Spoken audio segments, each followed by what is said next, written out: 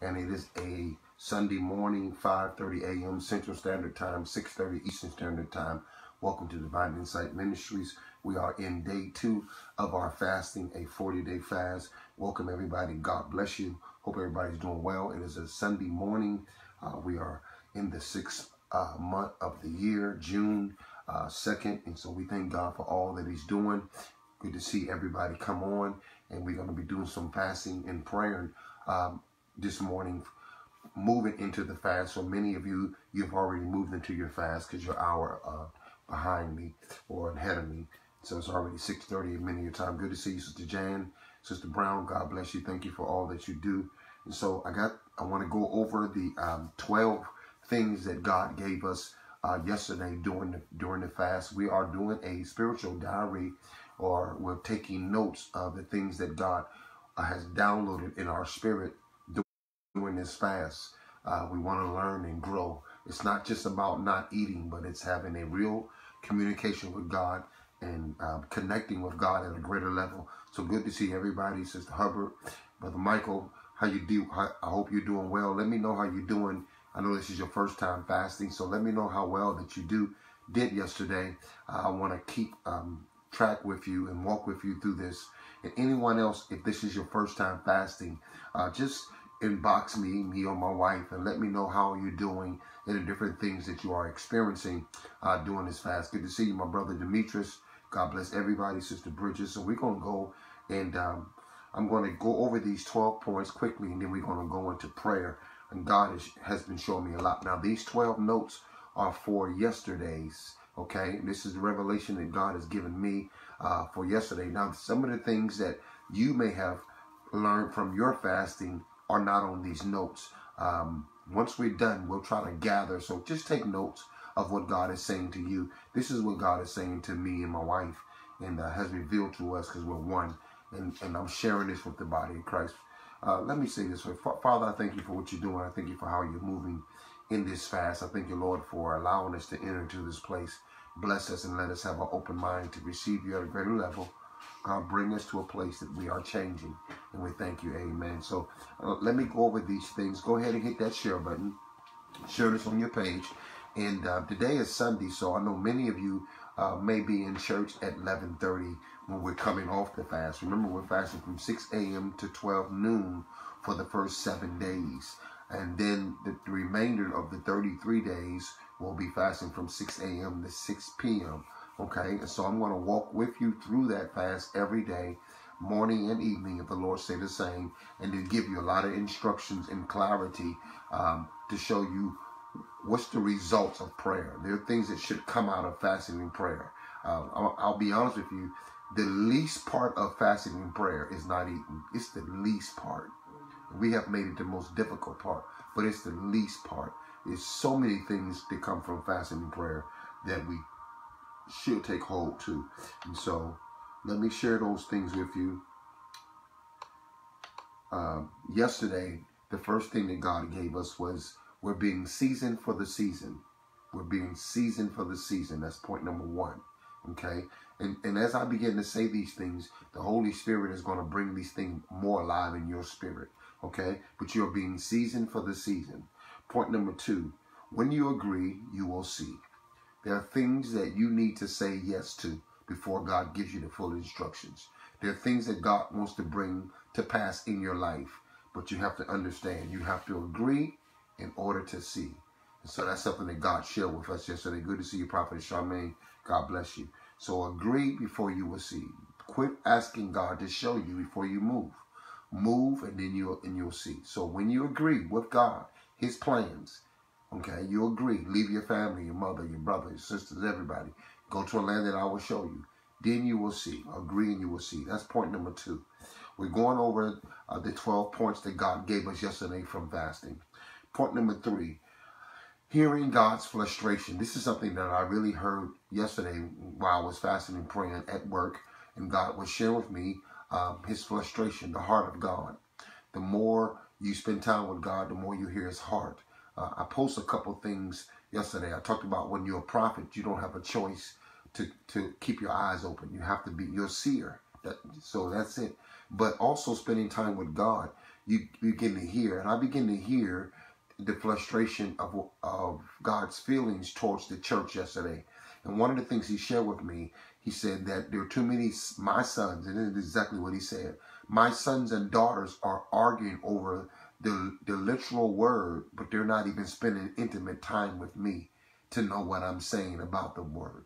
And so he was telling me that he's upset with leadership that are discussing the Bible and trying to prove what is right and what is wrong, when these same people are not on their face with a radical praise and worship to be intimate with God. They have fell in love with the truth of the Bible, but not fell in love with an intimate place with God.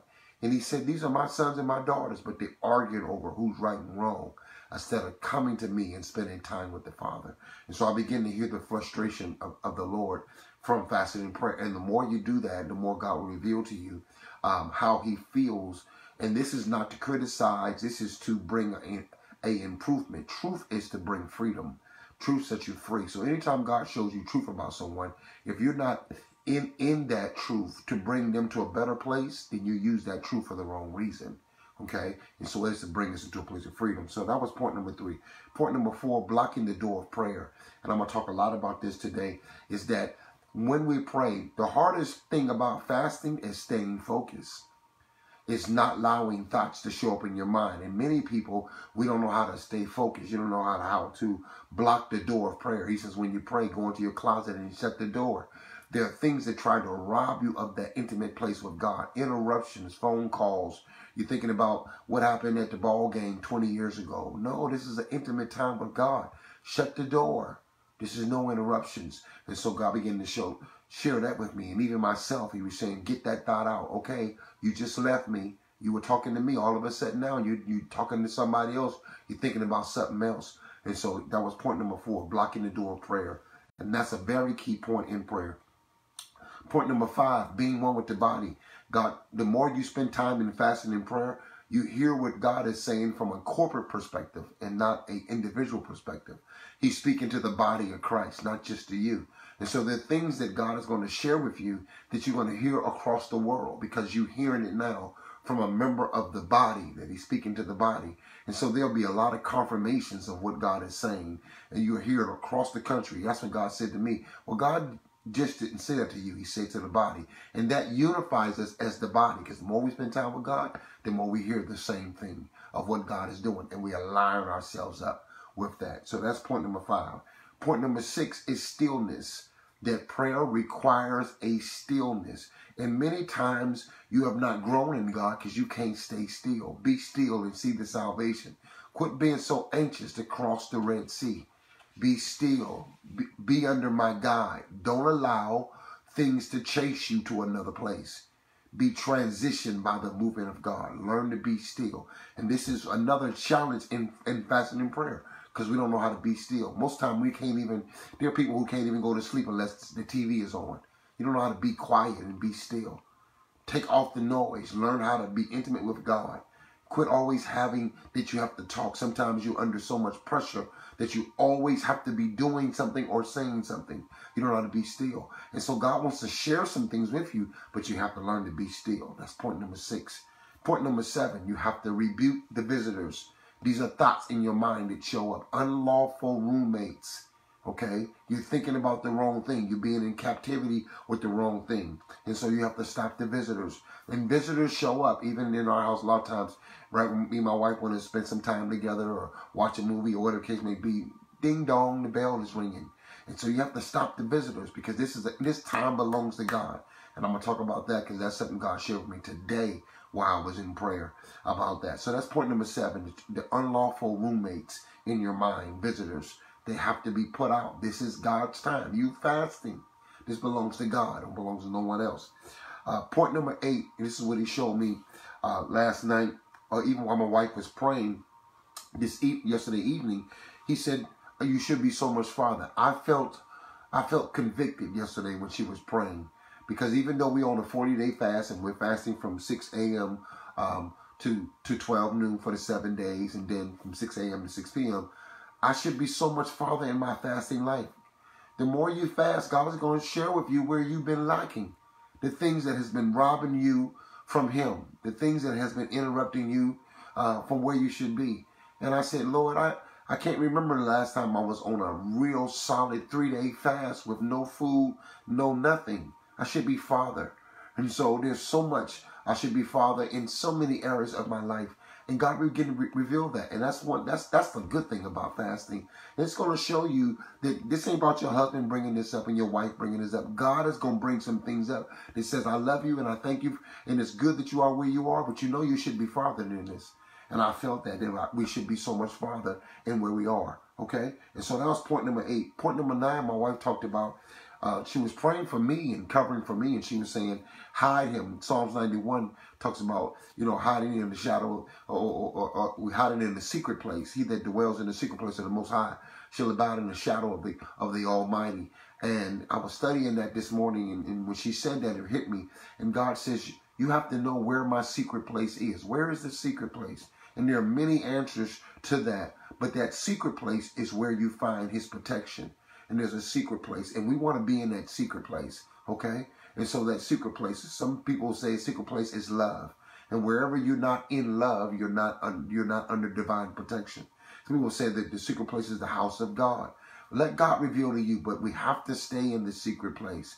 There's a secret place. And in that place is where we see his wings covering us. And so that's point number 9, that we hide in Psalms 91, in the secret place of the Most High. The first time the word Most High is mentioned is when Abraham gave tithes. And he said the God of the Most High. That's the first time that it's mentioned. So begin to study that and see what God is sharing with you, where the secret place is. Some people have secret places in their coats, the secret place in their house. Where's the secret place? Okay, very key. Number 10, God, I feel the anointing this morning, is speaking tongues. My wife, as she began to pray, she could barely pray in English yesterday. And God says we're speaking mysteries. That fasting and prayer should lead you into a greater level of your language, of what the Bible calls the heavenly language. And you begin to speak mysteries. Now, as you begin to speak mysteries, you want to ask God for interpretation. You don't want to experience these things in fasting and prayer, and then you don't understand what they mean. You are speaking mysteries, but our job is to understand mystery. He said, unto you I have given mysteries to know certain things. And so there will be a language, there will be a cry. Your moan may change in fasting and prayer. You may have a cry. These are mysteries that must be spoken, and you ask God for interpretation of those. Okay. Point number 11 is praying on her face during the fasting and prayer. Find yourself a room somewhere during these 6 hours or 12 hours. Find yourself a room and get on your face.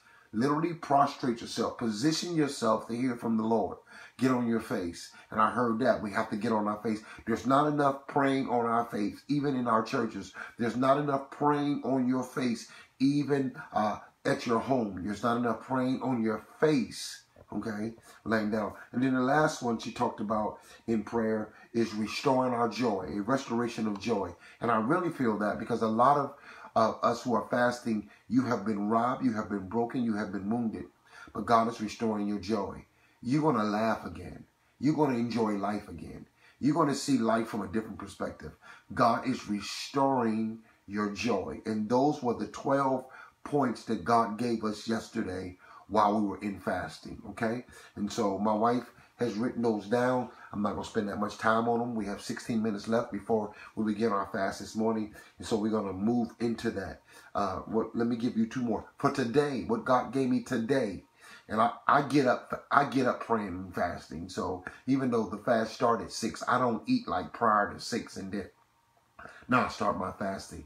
My fast really starts when I lay down at night, because I'm not going to eat till the following day of 12 noon. But this morning in prayer, God, these are the points that God gave me for today. So these are notes for day 2. Day 2, this is what God said to me this morning. He says, stop cheating me out of my time and my position. Stop cheating me out of my time and my position.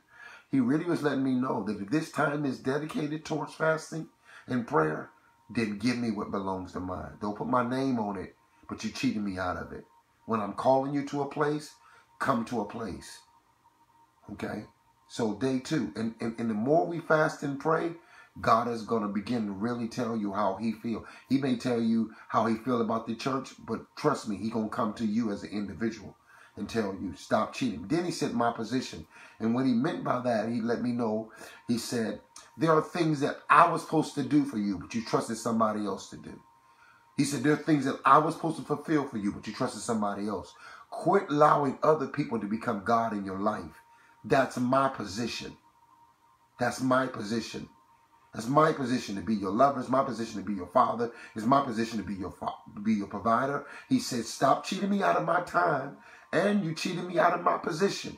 You're still looking for somebody else to give you what I'm supposed to give you. But you don't want to lean on me and depend on me and wait on me. That's what he gave me for day 2. Point number 1 for day 2. Stop cheating God out of his time and his position. Point 3. Fasting and prayer is more about freeing and developing than it is about not eating food. He says, get rid of this concept. Yes, we're fasting from food. He says, but if you're not letting me develop you and free you from bondages, then you missed the reason why you missed the meal. I'm breaking bondages off your life. I'm developing you. So do not think this is about, I don't want you to eat a sandwich. This is not about putting away dinner. This is about making time for me so that I can free you from bondages and cycles and develop you to become who you need to become. Okay? So this is what it's all about. Father, we thank you right now in the name of Jesus. First, God, we honor you. Before we ask you for anything, we thank you. Thank you, Lord, for your anointing. Thank you for your presence. Thank you that we can hear your voice. Speak to us, Father. We become silent before you and we become still to hear what you have to say. We can't start out the conversation. We have to let you talk. Allow you to speak to us. If we have anything to say, it's just an attitude of gratitude to be in your presence. God, we understand the awe that it is to be in the presence of a king or a queen, to be in the presence of someone with great name. But God, we are in the presence of you. So we first come with an honor of humility, an honor of quietness as a respect to who you are. Thank you, Lord, for being our God and our Father. But you called us friends. Yes. Thank you, Lord Jesus. Have your way. God, allow this fast to be the most important thing in our lives because it's about being closer to you. Show us where we need to be developed. Show us where we need to be free. God, allow the truth of the word, all the messages we've heard to be stirred up in our spirit. God, don't allow us to waste another drop of oil, another revelation that you have given us, but we ignored it. We threw it in the back seat like we do things in our car. We walk past it like we do things in our house. We put it in the closet and in the drawer like we do things in our house. But God, allow us to take heed to what you're saying, to take heed to how you're moving, to take heed to how you're speaking. Give us a sensitivity to hear you. For those whose ears have been clogged by life, unclog their ears so they can hear you. Someone is crying out, Lord, that they really want to know your voice and they don't know when they're hearing you. They don't know if it's them. They don't know if it's consciousness. They don't know if it's memory. They don't know if it's program. God, make the ability to hear you with clear understanding. Let it be known to us. We don't want to be lost because we don't know that it was you. Lord, we don't want to lie on you and put your name on things that you're not saying. So make it clear to us. Cleanse us so that we can be prepared to be in your presence. Yes, God, don't allow us to be like the people who came to the banquet, but they were not prepared. They were not dressed, and they were rejected because they was not ready for the banquet. Prepare us to be in your presence. Teach us what it takes to be in your presence. Cleanse us, dress us, so we can be in your presence. As we walk in this fast, bring us closer to you. We don't want to talk to you from a distance. We want to be closer to you. We want to be like Moses, who want to see your face. And God, we understand that no man can see your face and live. And God, we come with a mindset to die in your presence so that we can live in your presence. Oh God, we thank you. We thank you that your life requires death.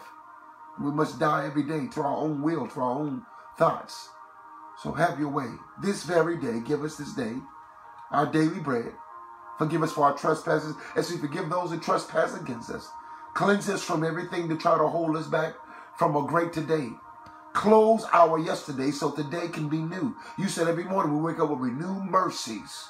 Oh God, and we bless you. Have your way with your people. Touch them in the name of Jesus. Now equip us. Oh God, give us what we need. Allow the love of God to be spread in our hearts. Allow the word of God to be spread in our heart that we would not sin against thee. We thank you, Lord, for everything that you're doing. We thank you, Lord, for promotion. We thank you for elevation. We thank you that you're trusting us with the Holy Spirit. We thank you, Lord, that you're walking with us with a greater walk with the Holy Spirit. We welcome the Holy Spirit into our lives to bring us and lead us and guide us into all truth. We thank you for the responsibility of the souls you have placed on our mind, who we pray for and intercede for, who we'll fight for. Thank you, Lord, that you're teaching us how to join in the battle for people outside of ourselves to free them. Oh, God, give us a burden for souls. Allow us to pass the test. In the name of Jesus, have your way in our lives. Thank you, Lord, for this time. Yes, amen. For this time. Thank you, Lord, for your presence. Thank you, Lord, that you have made a vow over us that you'll never leave us nor forsake us. We thank you, Lord, that we have confidence that you are faithful. That whatever you started to do, you will finish the work. Oh, God, make us complete in you. Make us complete in you. We thank you, Lord, for what you're doing. We thank you, Lord. We bless your name. We turn our days over to you. We turn our life over to you. Somebody right now may be standing, God, and they feel the call. As they begin to answer, Lord, we thank you for souls being saved. Thank you for souls being delivered. We thank you for the power of God being felt like never before. I feel an increase of your power, an increase of knowing who you are, an increase of humility. Thank you, Lord, for your sovereignty, and we bless your name. Thank you, Lord, for all that you're doing. Have your way in the name of Jesus. And as we start this fast, we start with you. We expect you to speak this morning. We expect for bondages to be broken. We expect for a greater walk. We expect to pick up pace. We expect to increase. We expect a Joseph anointing. We expect a Jesus anointing. Greater work shall we do because we expect. You said, God, that you will open up the windows and pour out blessings. We will have room to receive by our obedience. And we thank you, Lord. We obey. Now touch those who may be weak, who may be wounded. Bring about healing. We thank you, Lord, for miracles. We thank you, Lord, for testimonies of how they have overcome from this fast. That many people shall say, my life was transformed by this fast. We thank you for it. And we bless you for it. In the wonderful name of Jesus, we pray and we thank you for all things. In Jesus' name we pray, amen. As we move more into the fasting, you're going to build a independency of you and God's relationship. This is not about tying to Apostle Jenkins. This is not a tying to Divine Insight Ministry. This is about you growing in God. And so you'll notice that I'm going to pray less because this is about your personal walk with God that walks you into the body of Christ. So just because I'm praying or I stop praying, it's not a stop for you. It is now for you. See, we're passing out equipment to show you how to build your relationship with God. At the end of the day, it's between you and the Lord. And so as we move on into fasting today, I want you to concentrate on the 12 things that we gave, that God shared over yesterday. Concentrate on the 2 things that God gave for today. And walk in that. Walk in those things. Okay? Walk in those things. And watch God begin to do some things. He's going to break some things for you. Okay?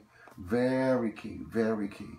And so, yes. And so we'll do that. So we got 5 more minutes. You go ahead and keep praying. You bless God. Read Psalms 91. If the Lord say the same, I don't know exactly what God has for us today. We do have to go to work for a couple of hours. we may be in someone else's church service at 11:30, so I may not be able to come back at 11:30 today. God, I feel the anointing. But if I'm not, and thank you, Sister Brown. Yes, giving is one of the things that God wants us to do.